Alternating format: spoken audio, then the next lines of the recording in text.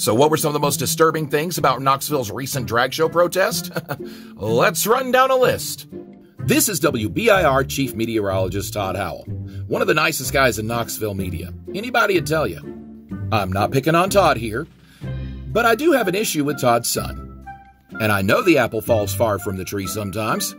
So I decided to call WBIR Channel 10 News. I have that call recorded.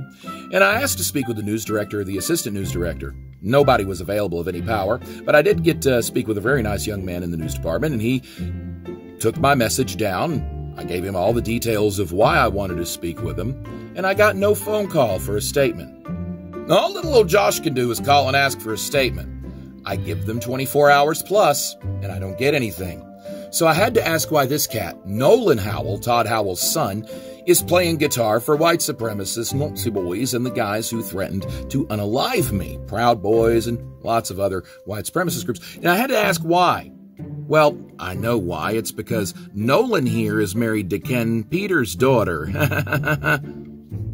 From Patriot Church, Chief Meteorologist Todd Howell at WBIR. His son is the son-in-law of cult leader Ken Peters.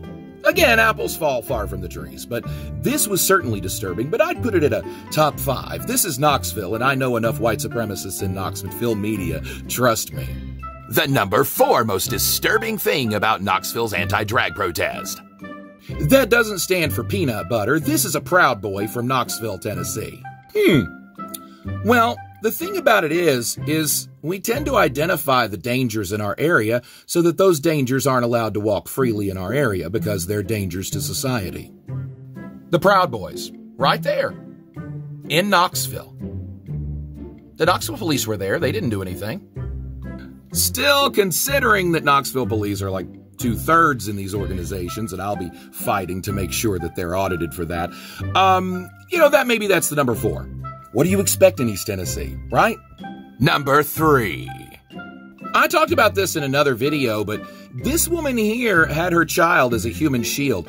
Little Damien there was laughing and smiling. Yeah, this woman, if you know her, identify her and send her information to Child Protective Services. There were a lot of minors there, but none on our side.